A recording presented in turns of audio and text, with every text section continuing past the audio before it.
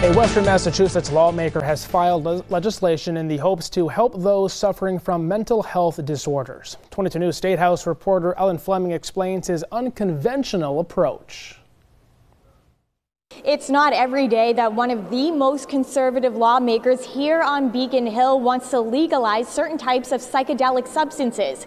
But that's exactly what Representative Nick Boldiga is trying to do. A former police officer, Representative Nick Boldiga, said he was compelled to file this legislation because of the conversations he has had with people who suffer from PTSD, addiction, and other mental health issues. The rep has 3 bills which would make certain plants and fungi like psilocybin legal. Psilocybin would only be legal to those 21 years and older, and the bill prohibits the sale or transfer of substances for financial gain. There is also a limit to how much one can possess. Another one of his bills would automatically reschedule MDMA in Massachusetts upon approval from the FDA.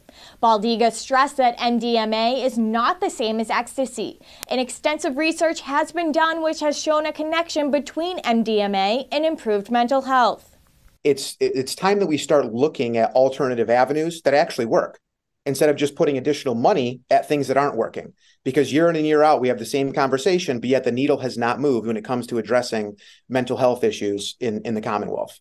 The representative plans to strongly advocate for these 3 bills, saying he plans to hold coalition meetings, educational sessions, and rallies at the State House to get the word out about plant medicine legalization.